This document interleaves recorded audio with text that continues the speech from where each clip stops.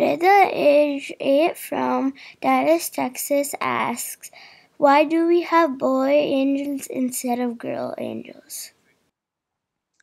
Assalamu alaikum. Rida, mashallah, you have asked a very good question.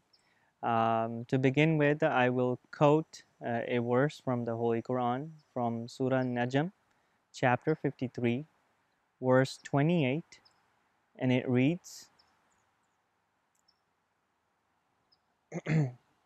أعوذ بالله من الشيطان الرجيم بسم الله الرحمن الرحيم إن الذين لا يؤمنون بالآخرة لا يسمون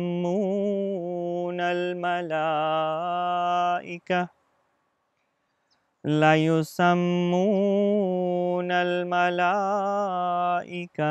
تسمية الأنثى. The translation of this verse is as follows. It states, those who believe not in the hereafter name the angels with the names of females. So basically, at the time of the Holy Prophet ﷺ, back then, the Meccans who were pagans and who were idol worshippers, they used to name their angels with the names of females.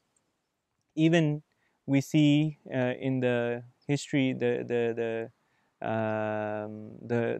history of idol worshipping, even in the Western culture, we see that they have named their goddesses and gods with similar names. Basically, in Islam, we believe that angels, they do not have any gender. They are not males nor females.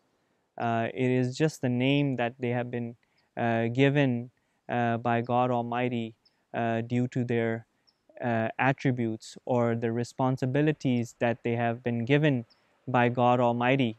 Those, on the basis of that, they have been assigned those names. But other than that, there is no gender whatsoever involved in the matters of angels per se. Jazakallah. If you like this video, give it a thumbs up and don't forget to subscribe. Also send in your questions to Ask Imam using this info.